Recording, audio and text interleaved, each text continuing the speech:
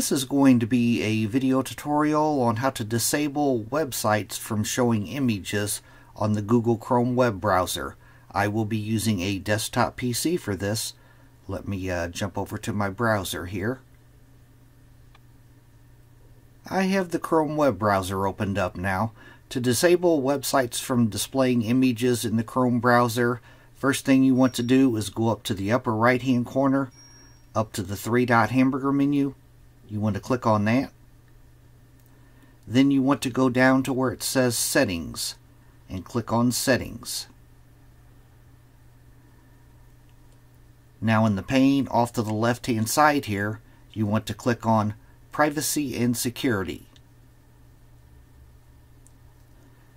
Then in the middle pane, you want to click on Site Settings. Then you want to scroll down to the Permissions section, and right under that it says Additional Permissions. You want to make sure that that is expanded. And in the Content area, right here you will see Images. You want to click on Images, and by default websites are allowed to show images, but right down below here, don't allow sites to show images.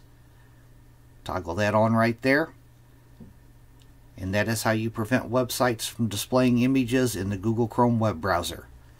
Thanks for watching.